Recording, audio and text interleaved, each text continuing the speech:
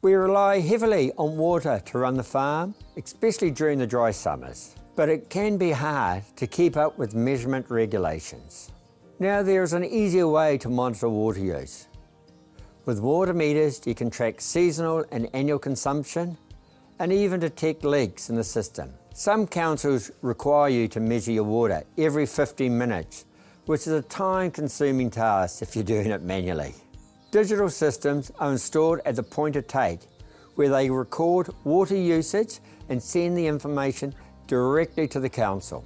You may also need to measure your stock water and dairy shed takes, but if you're not sure, your council will help you understand your requirements.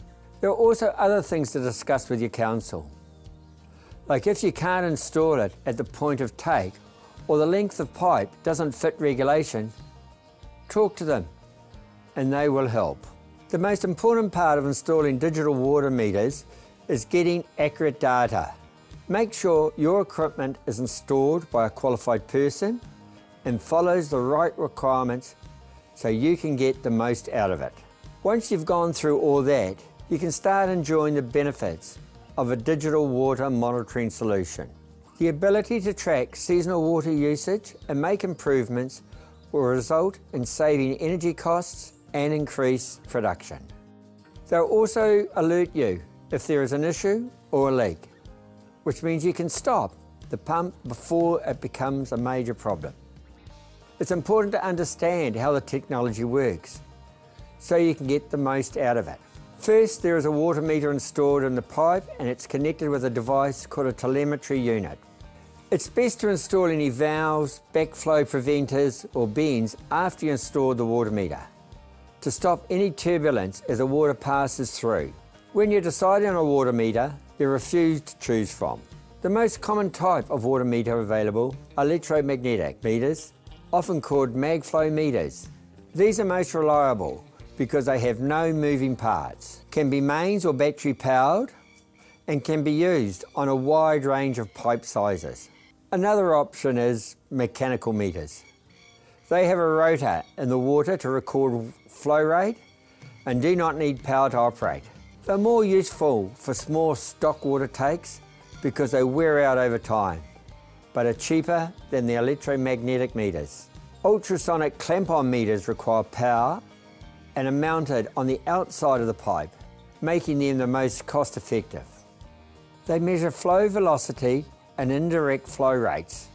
Because of this, they usually need more frequent maintenance. You should always check the maintenance requirements over the life of the meter, because what they may seem like the cheaper option, they may end up costing you more in repairs. When weighing up your options, I'd recommend going for one of the in-shed displays. That way you can check the flow rate in litres per second or cubic metres per hour.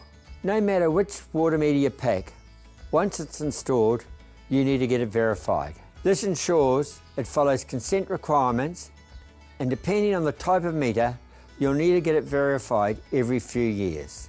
If you're still on the fence, it's good to consider all the benefits to adopting a digital solution for water monitoring. Water meter data can be used to track seasonal and long-term trends in water use.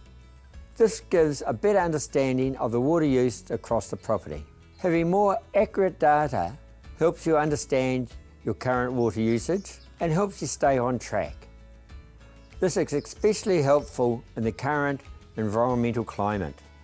Long-term data can be used to pick up issues with groundwater pumps or screens, leaks in the irrigation or stock water system, or even a decreasing flow rate.